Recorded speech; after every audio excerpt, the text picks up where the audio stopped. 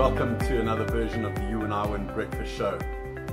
Today you can see I'm adorned in some beautiful Indian handy craft material that I had crafted into a kind of a fancy dinner jacket for a special occasion. But we are talking to our man in India, Manohar Padma, and of course Safraz Khan, who is in the India office in Bangalore, formerly known as Bangalore.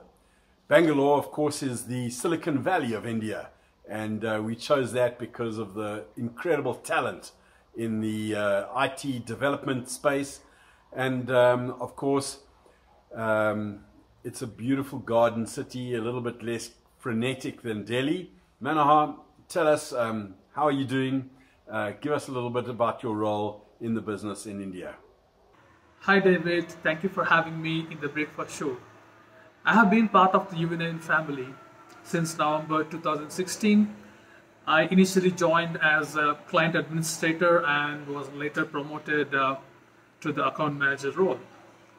What we primarily do here is create and run customized incentive programs for businesses. Our main responsibility here is to keep the participants motivated. So we look and try for different ways to do this. After all, it's an amazing feeling to help others win. Brilliant. Also, for the viewers, just let us know a little bit also about the COVID situation, the lockdown that's happening in India. How is your family? India has recorded 95,000 cases till now. We feel that lockdown has helped a lot in keeping the numbers low. Frankly, the lockdown has been a mixture of feelings for us, and I think it's the same with the others as well. Also realize that keeping the kids occupied inside the house is a huge task.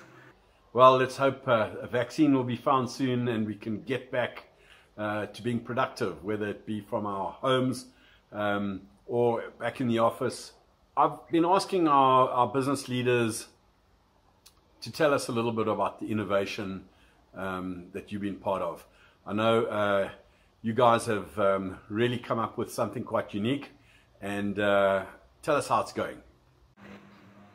Firstly, we work to change the perception of the local companies who believe that the best way of rewarding is giving cash. We know it's not. So we went ahead with new and innovative ways to reach the employer and the employees to get the message across. We used social media, we used videos in YouTube, and also we sent innovative emails to them. Another major challenge is affordability.